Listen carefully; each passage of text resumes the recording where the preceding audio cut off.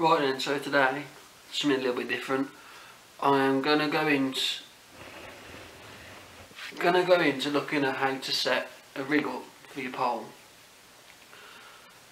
And I'm going to try and make it as easy as you can.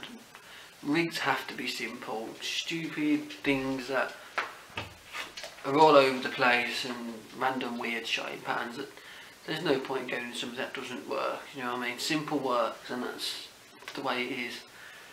So let's get into it, stop chatting and just let's do it.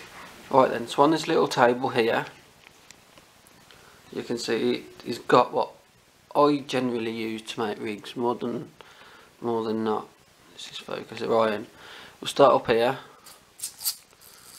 There. Number 10 soft shot.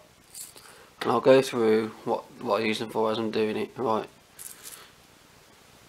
All this focus. Number 8, Preston Innovation Stots. Simple rig winder. Right, obviously need your float.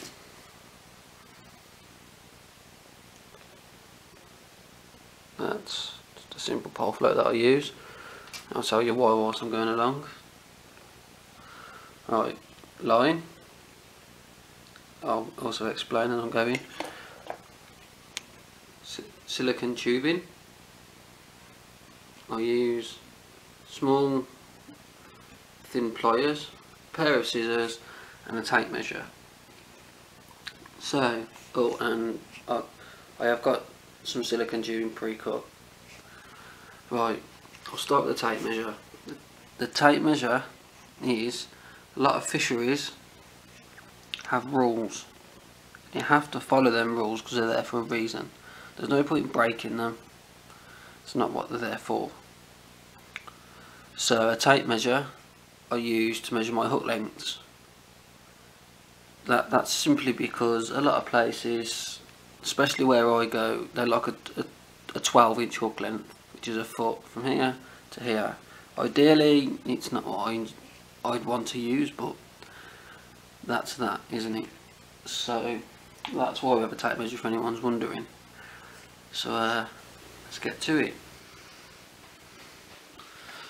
So, right, so now, first of all, you want to take silicone tubing. Right, this is where you don't want to be lazy.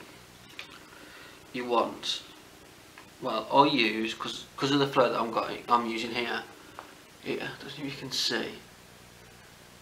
Let me just, there, it's an eyed float. So to prevent all that from coming out, especially when you're fishing for carp and amongst reeds and whatnot, I use a tiny little bit of silicone tubing just to fit over the top of your float.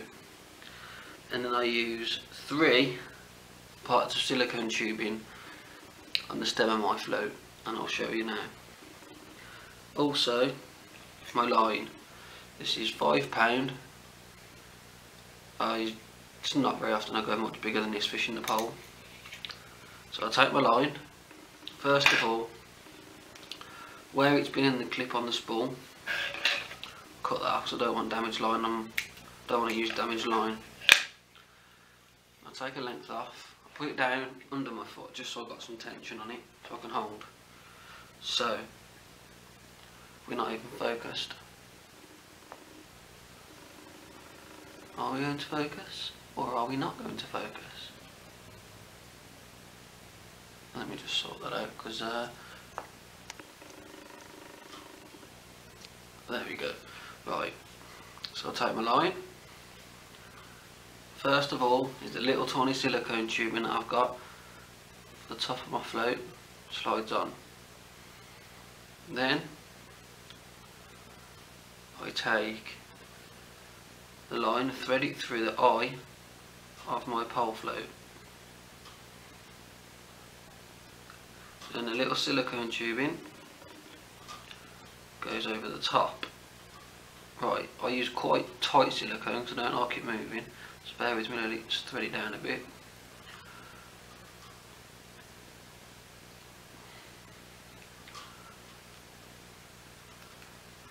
Now you want all your line, if you can get it to work on here, to follow all in the same pattern as it goes down, as you can see there. Yeah. Right, next you want to thread your next piece of silicone tubing onto your line.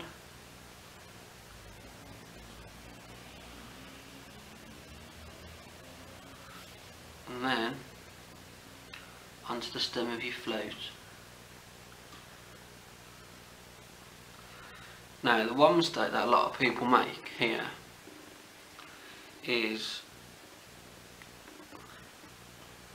with the first piece of silicone tubing they use, they tend to push this part, as you can see. Can you see? Yeah, there, if I put it against my leg. Here, they tend to have that pushed all the way up. Now that's going to cause your line to cut into your float and just trash it. So bring it down a bit. There, see?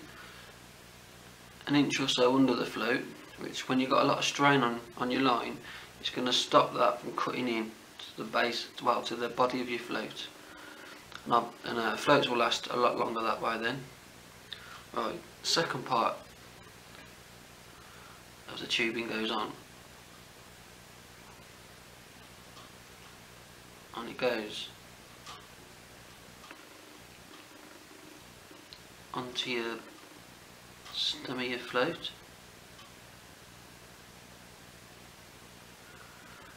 Slide this on. Now put that one halfway down. You see? Last piece. Now don't be stingy with the size of them.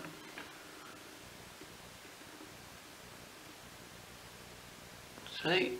Don't be stingy with them. About an inch in size. Bottom one goes on now. With this one, don't push it all the way on. Push it halfway on, like so. Once again, make sure your line is following all in the same direction, like so. Now, like I was saying, with the last one, just bring it over to you. This last one here, you want it hanging off slightly, as you can see, so you've got a bit of play. See, the rubber bends.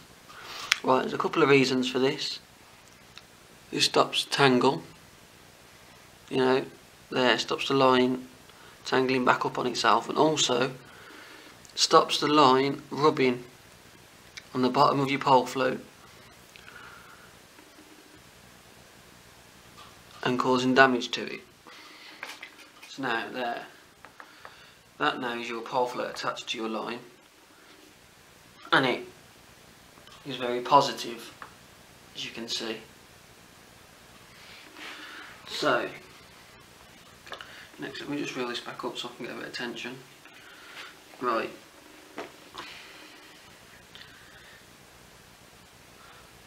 Next, you want to add your shots to your line.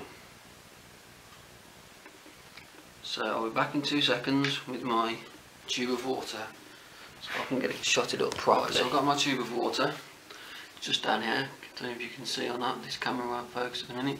It's just down here. It's just a 2 litre bottle. I've got a top of it and filled it with water, that's all. So now, for carp fishing, I use stots. That's what these are, stots. And that's because they're easier to put on thinner diameter lines than actual shots are, which makes it life a lot easier for me. And also, they don't ping off in the net as easy, which is a big, you know, beneficial to you. So another thing is, I never use my teeth to put shots and dots on. I don't want all that crap in my mouth. Also, I don't want to damage my teeth anymore, you know. So, once dot goes on, I'll show you a closer look in a second. These are number 8s, by the way, if anyone's wondering. Number 8 dot. So I don't know how many this float takes. I haven't bothered working it out, and I've never used this one before, so that's why I'm using the tube of water to find out. So also, when you are putting shots or dots onto your line, never put them where you actually want them. Just put them low down where they are. Put them low down, because when you squeeze these onto your line, you will cause a slight bit of damage onto the line, which will give you a weak point. And you don't want weak points in your line, obviously. You want your rig to be as strong as possible. So that there, I've had 3 number 8 dots on it.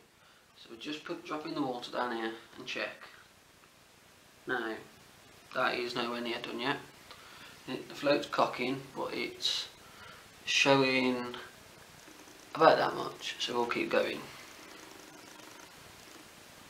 Put a few more. If you're like me, you'll drop them all the time. Keep your line nice and taut whilst you're doing this. Makes your life easy. Again with the pliers, tighten them up. There, that's 4. Another one goes on. And this will also form my bulk.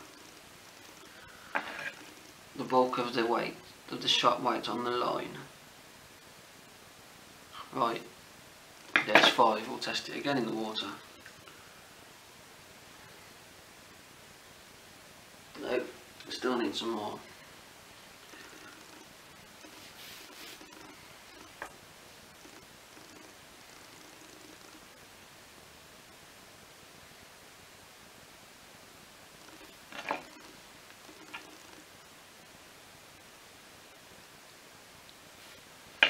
Test again because we're getting close. Almost there.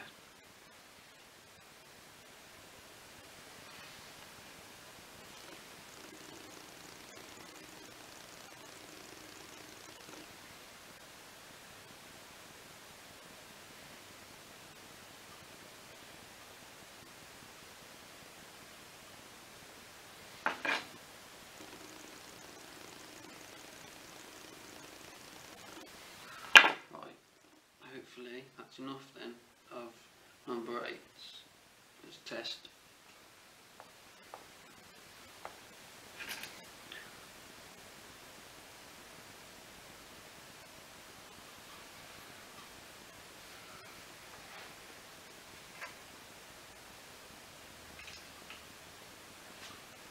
More wrapped around under my little table thing. Right, I'll bring you down so you can see.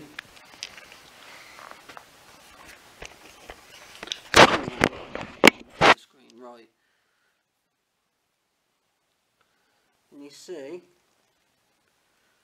where the float is shotted to. Yeah, I like to dot my float down more than this, so I can see all them little tiny dinky bites. So now this is where my stops can go away. The ones that I pulled out on the table that I was using, don't swipe them onto the floor or anything. Put them back in, you can reuse them again. Oh, for some reason I am not focused again. There we go. Right. So this is where I use small number 10 shots. Get a couple out. I have problems with these little things, So let's get a few out.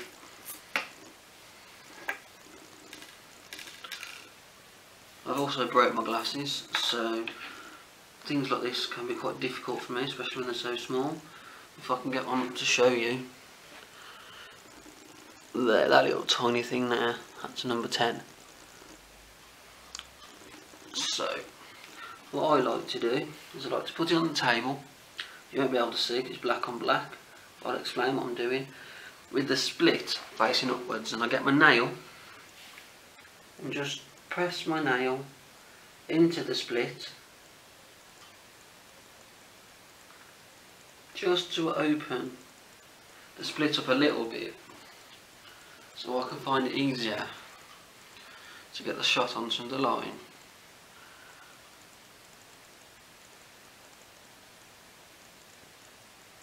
Now I ain't no expert doing this, it does take me a little bit of time to get these little number 10s right. 1. So we'll just check that. I'm hoping I can have 2 number 10s on, to be honest with you.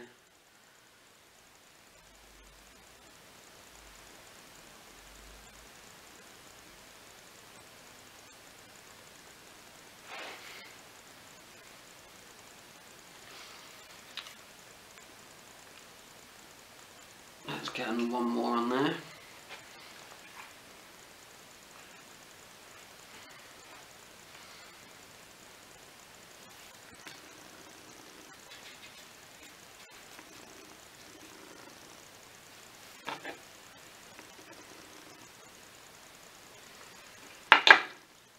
Test. That should be right now. Yes, I'll bring you down so you can see again.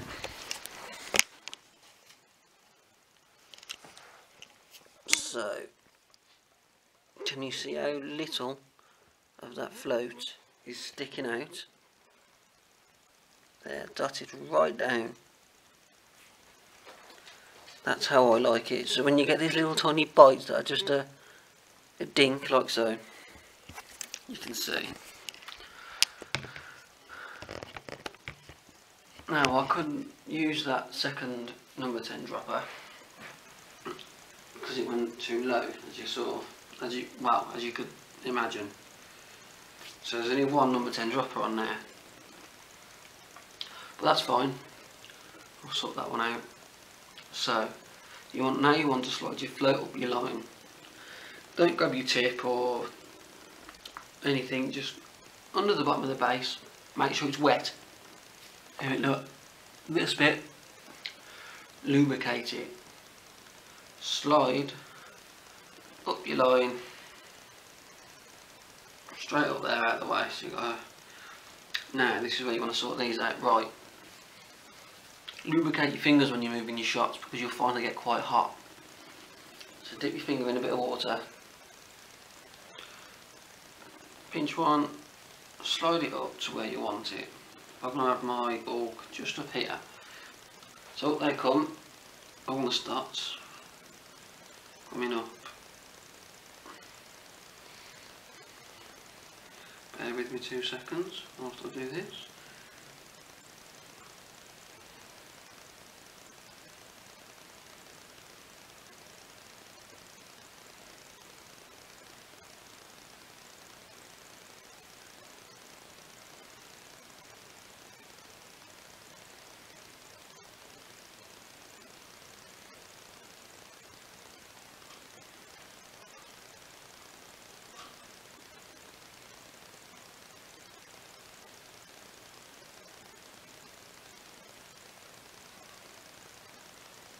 So as you can see now, there's a bulk of number 8 dots. And my dropper, just grab it, slide it up out of the way. Now, where you've put all them shots in the line, if you slide your hand down, you will feel marks in the line. Now that is what you want to get rid of. It's not what you want, that's a weak point, so just snip it off. So, that there, you all shot it up. Now, I like to use just a standard overhand loop in these, which I'm not exactly the best at doing. So, somewhere I do have something to help me, so I can find it. Hold on a moment, bear with me.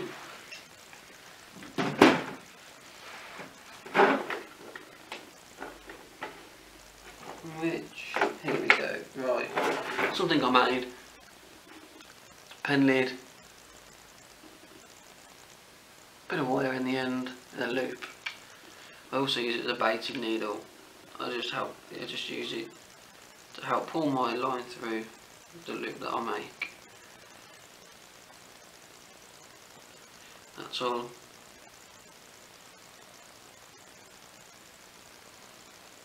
Right. Always remember to lubricate your line, wet it, just, you know, a bit of spit, pull tight. Now I use the butt of my pliers in the loop, and I keep it wet, pull my knots tight. Now, they ain't going nowhere, it's going to cut my fingers before it slips anywhere. So then, take my scissors. As you can see, there's my loop. A little tag end. Just snip it off, leave yourself a couple of mil just in case, for now. And that dropper shot I like to have my last dropper shot right down just above where my hook length's going to be on, above that loop. Just there. So, that's that part done.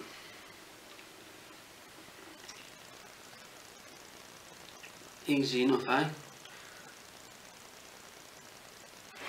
Now, I don't attach hook lengths to the rigs that I make up.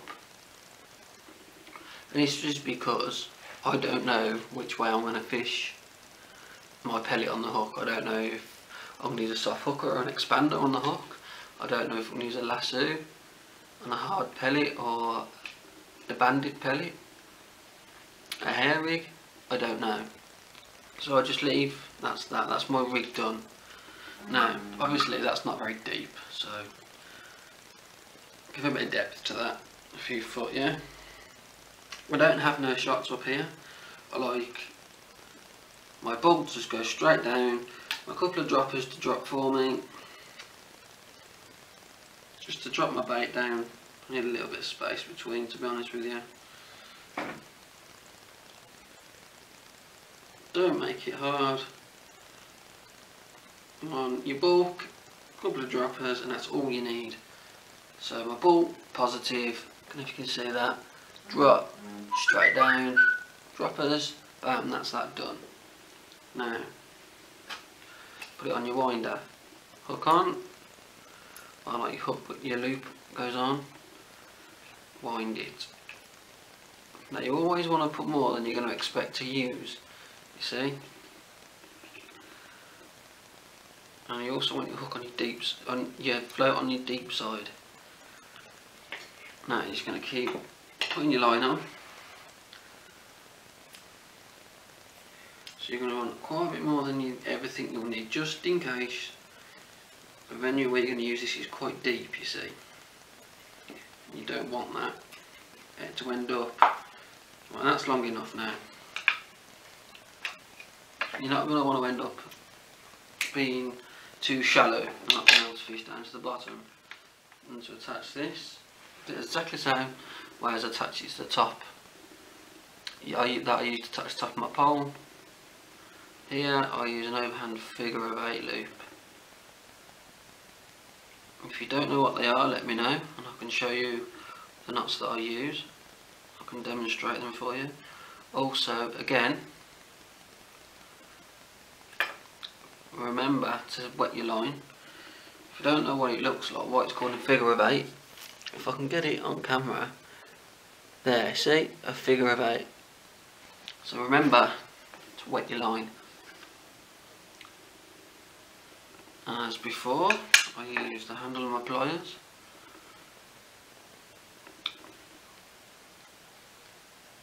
Just to tighten my loop down.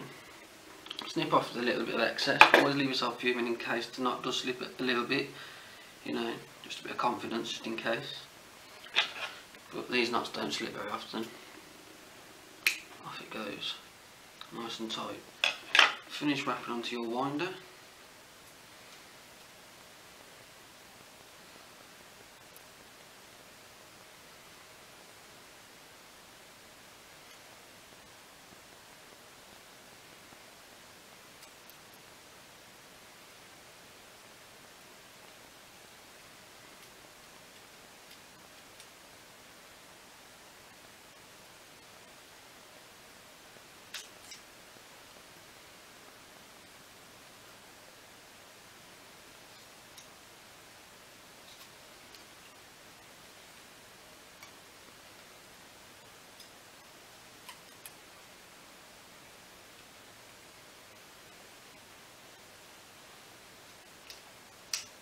Bear with me a moment, my eyeballs aren't the best without my glasses, so I keep missing it. There we go. There you have a complete rig, nice and neat,